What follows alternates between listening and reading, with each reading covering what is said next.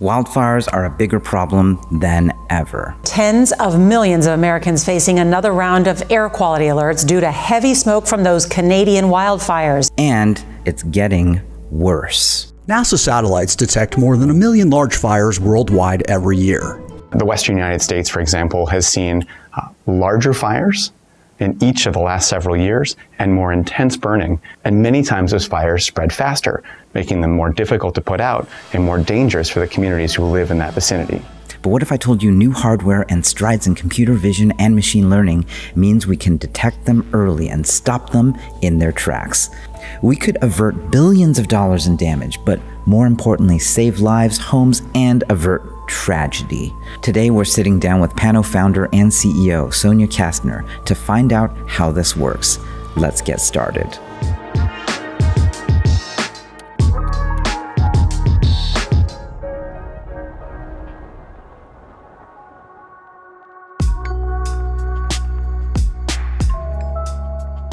Right now, someone literally has to call in a fire, and by the time someone can get to it, sometimes it's a mega blaze. At Pano, we are using hardware, software, and artificial intelligence to deliver actionable intelligence that allows emergency managers to contain fires while they're still small.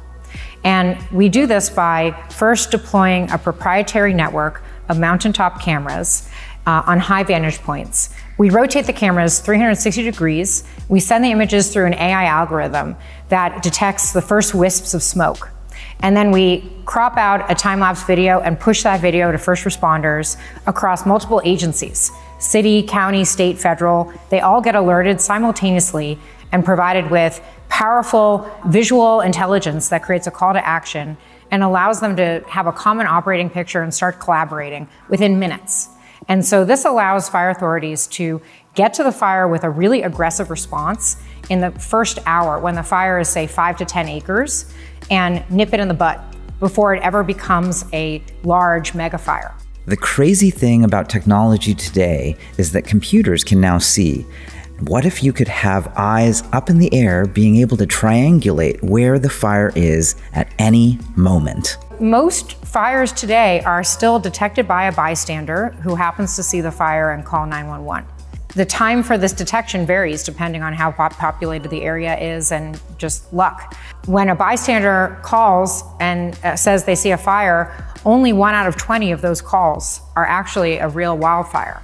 So you can't start an aggressive air-ground attack on the fire based on just a 911 call. It would be too wasteful.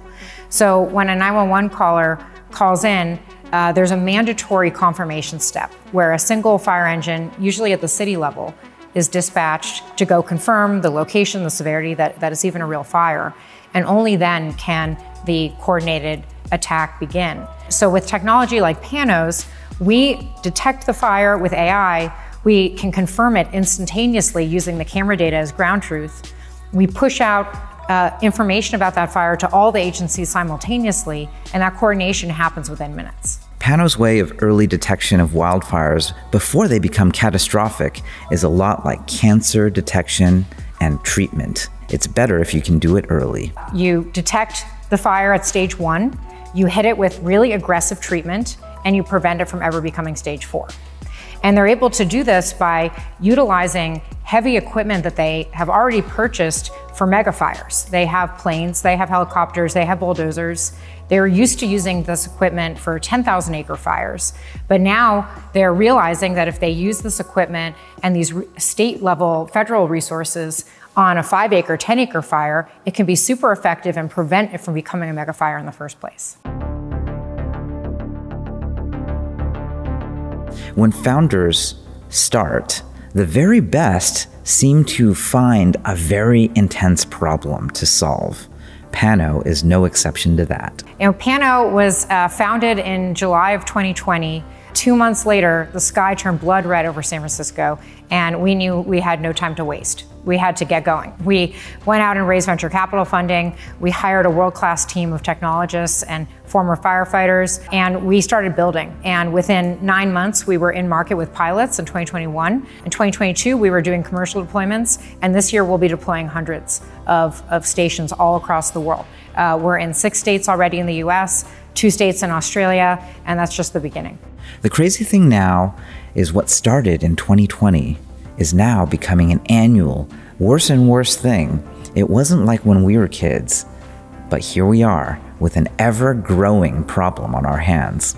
But we also heard a general theme from the firefighting community that climate change was making wildfires more frequent and more severe. Fires are spreading faster because of faster winds and drier fuels. We can't just keep asking firefighters to work longer and longer hours in more and more dangerous conditions. The firefighting community was looking to technology to be a force multiplier. And when you speak to folks from the firefighting community, they say, we're still using technology from the 70s. We have leftover helicopters from the Vietnam War. We're using two-way radios for communication. Sometimes we print out paper maps. But we know that, especially when we talk to stakeholders from California, they said, hey, we know what's going on here in Silicon Valley. We know that there's satellite technology, drone technology, artificial intelligence, camera technology. There were reports coming out of Governor Newsom's office saying, please, private sector, build us some technology tools using all of this modern day stuff. And we looked around and nobody was answering the call. And that was really the motivation behind Pano. You would imagine that the state of California, with all its funding and ingenuity and smart people, would be able to find a way to make this happen. But that's the reality. Even with intense abundance, it still takes an incredibly smart, world-class team of engineers and product people to make something that actually works to solve the problem. Our technology stack is quite difficult. We have hardware, software, and artificial intelligence, each one of which is difficult in and of itself. And we need to have world-class engineers and product managers to build these products. We also have very difficult supply chain and operations. We manufacture the equipment ourselves in our factory in San Francisco in the Mission. We also have to select and negotiate access to each of the sites in remote locations where we mount these systems. We maintain the systems ourselves in a fully turnkey manner, and we have to do that under extreme time pressure because these need to be installed before fire season or they're not going to be effective. The government still has to rely on last century's tools to combat wildfires, and they spend so much money on it still. If you put Pano's technology in the context of broader wildfire mitigation investments, it's very small. Just the top 3 utilities in California alone are spending $4 billion a year on wildfire mitigation. And most of that spend is not technology. It's burying power lines or vegetation management, rebuilding infrastructure to make it more fire resilient. And that is extremely expensive and takes decades. And the reason that we're seeing so much adoption by our customers is they see Pano's solution as low-hanging fruit. This IoT technology is lightweight, it's fast, it's easy to deploy, it's relatively affordable, and they can start reducing their wildfire risk today. It should be everywhere. We really see the obstacle here to full adoption as awareness of the solution and funding. Pano is a case study in the formula for creating great startups. Start with a huge problem that you can see for yourself. Sonia had previously worked at Nest and knew exactly the power of computer vision and low-cost cameras, how it could change society, so she put that to work in the most direct way she could think of. And we're glad for it, because it will likely result in a real fix for a real problem facing all of us in the world. The way that we have been responding to fires is outdated and has an opportunity to change, and technology has a role to play in creating an evolution in wildfire response. Our customers call us every single day during the summer and say, you pushed us an incident and this made all the difference. We were able to get to the scene faster, bring in helicopters, contain the fire before it spread to the forest, and keep this from becoming a mega fire. So Pano's solution is not a silver bullet. It's not the only way that we can reduce wildfires. Actually, the good news is that there's many, many technologies and non-technological solutions that can reduce wildfire harm.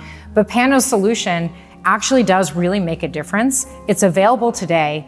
It's scalable. It's cost-effective, and it's ready to go. And the only barrier for us spreading this across the globe is awareness and funding. So for all of you who are watching this today, the way you can help is to reach out to your local elected officials and tell them that you would like to see Pano in your community. check out Pano.ai on the web to get involved. Link in the description below. They're hiring, and if you know people in government or utilities who are focused on this problem, you should send them this video and post it to your social. That's it for this week. I'll see you next time.